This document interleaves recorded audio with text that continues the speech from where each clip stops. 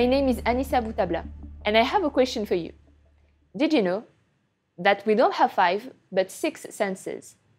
No, it's not to see dead people. I'm talking about our magical sense of balance.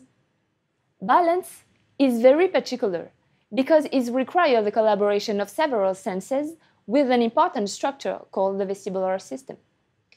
Deep inside the ear, the cochlea allows us to hear. Right next to it, the vestibular system acts as a motion sensor.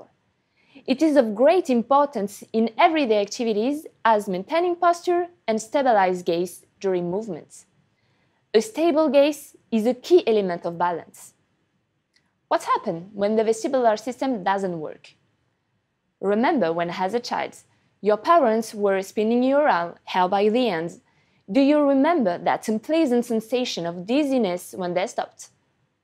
Or later, growing up, after a drunken evening, when it was your entire room that was spinning around.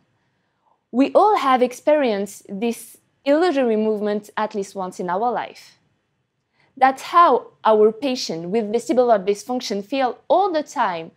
The brain tricks them to perceive emotion when there is none. They suffer from imbalance, impaired vision during movements, which can be very debilitating. This dysfunction affects at least 3 million people in the world. In case of profound deafness, a cochlear implant can be used to restore hearing, but for the vestibular dysfunction, there is no treatment. Our group has been developing an artificial ear, a unique device able to restore both hearing and balance. In addition to hearing restoration, the device is able to detect head motion with the motion sensor. It transforms them into electrical signals and delivers them directly to the nervous system using electrodes.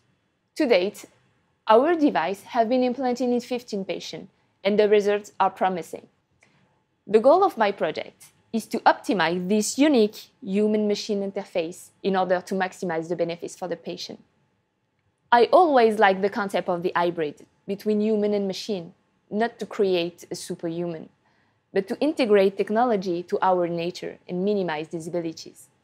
Thank you.